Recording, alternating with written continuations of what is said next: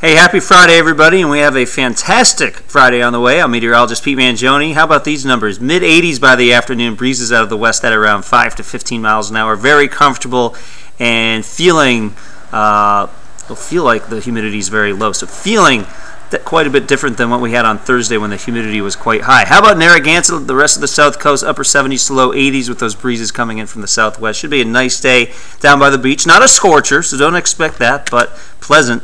And you can see that beach temperature around 80 degrees during the early afternoon.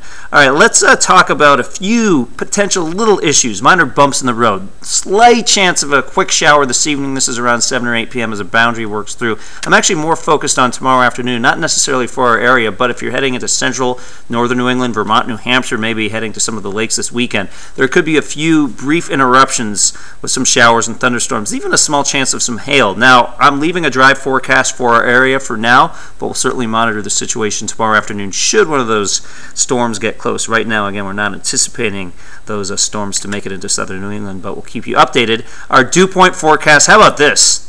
When's the last time we saw this? Refreshing, refreshing, refreshing, 3 in a row. Now on Monday, it's a little stickier, but not really that humid, just a little more humid than the ultra-low humidity we'll have this weekend. Thanks for watching this video on WPRI.com. We will be posting more updates throughout the weekend. Have a great day.